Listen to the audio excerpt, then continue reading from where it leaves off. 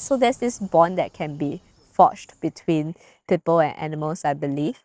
And I don't know why, but I just find it easier to relate, or that when I'm sad, I want to be in the presence of animals and nature rather than, like, for example, in a crowded place with many people around.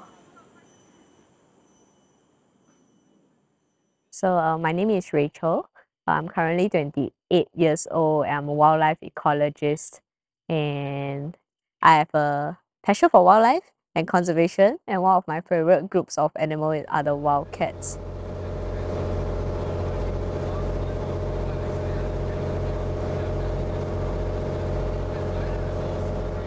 So I volunteer with SWAG during my free time.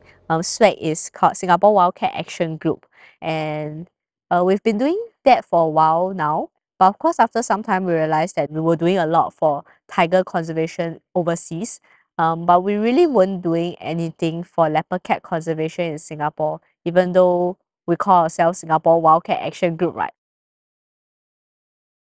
A lot of people wants to be able to have the experience of, seeing a leopard cat in real life. But granted, it's difficult. I'll say around Singapore, we have less than 50 leopard cats altogether.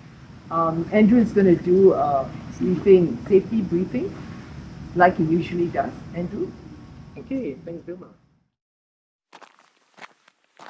I guess it's one of those rare few parks that has leopard cats that's open to public at night.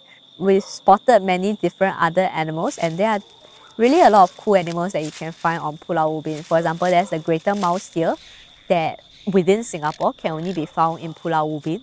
And at night, we also use UV torches, and sometimes we can find scorpions as well. So you also get to see sleeping birds. The sleeping birds are really cute.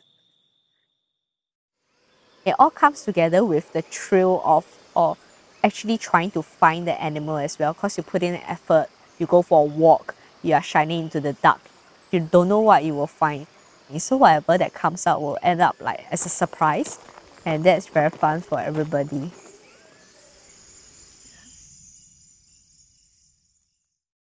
I saw my first leopard cat during the catwalk as well in Malaysia, and was in the oil palm plantation that we caught the eye shine of a leopard cat. I just find it so charming that, like, leopard cats are such a small cat. If you look at a picture of a leopard cat, the way that their eyes stare directly into the camera sometimes, it is really captivating.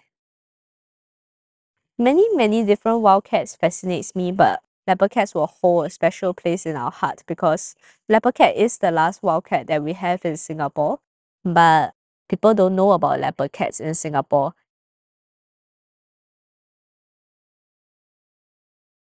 We thought it would be really cool if we can do a mural with mural lingo, and we will let this be a community mural where people can come and be a part of the painting process.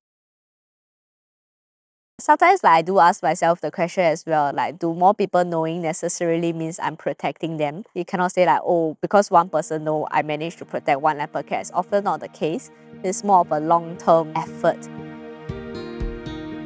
Because we are surrounded by this group of people that are very passionate about wildcat conservation, whatever we do, we don't really feel that we are alone. So this team feeling, sometimes it's like a family, working for a common goal together. It's really heartening.